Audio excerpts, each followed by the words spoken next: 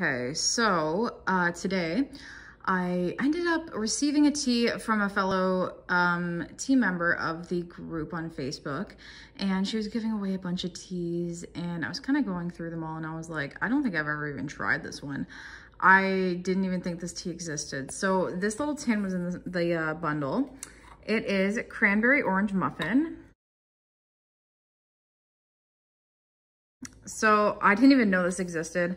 I know they have a cranberry orange scone, which is a pretty good tea by David C. That came out years ago. Hasn't been back for a while, but so this is an herbal infusion. This is just a 60-gram little tin here. The ingredients in this one are cranberries, dandelion root, pineapple, cinnamon, orange peel, and pieces. Okay, whatever that is. Hibiscus, mango, and natural flavoring. And I'll show you guys what the loose leaf looks like.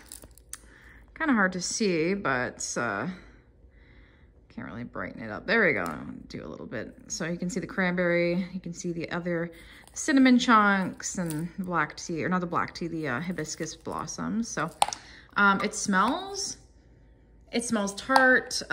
You smell the cinnamon. You know what this smells like? This smells really similar to David's Tea came out with a tea 2018, the Splash collection called, oh, what was it called? Superfood Splash, and it was kind of like a hibiscus cinnamon. That's exactly what this smells like. It smells very similar to that. I have a cold brewed here. I was cold brewing it for a few days, and I told I needed time to do this review where it's like a quiet house. And so right now is the perfect time. So I was cold brewing this for like 4 or 5 days. Since it's an herbal, I didn't add any sweetener. I just have it plain iced. So we're gonna give it a try and see how it is. Okay, so you do get the cranberry. You get, I would say this is very similar to Superfood Splash, but it's like a cranberry instead of a hibiscus. Like, it's like a cranberry cinnamon tea, whereas Superfood Splash is like a hibiscus cinnamon tea. This one's pretty good. It's very different though. And I do get kind of that muffin vibe as well. Kind of that bakery note from the tea, which is also really nice. This one's pretty good. Cranberry teas are kind of a hit and miss for me, but I was kind of on the fence for this one to try it to see how it is, but it's not too bad. It's pretty good. I don't know if they're ever even going to re-release this tea. I didn't even know this tea existed until now.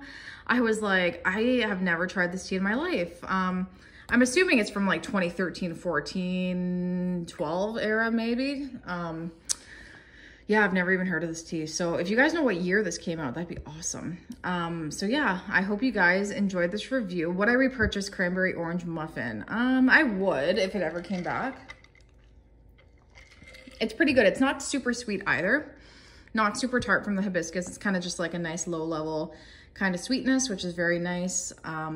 Would I stock up? I would not stock up on this one. I like it, but I'm not in love with it. I'm probably just gonna finish this tin and be done with it, to be honest with you.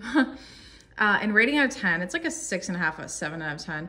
Not the best tea. Maybe it's just because I'm not a huge cranberry fan.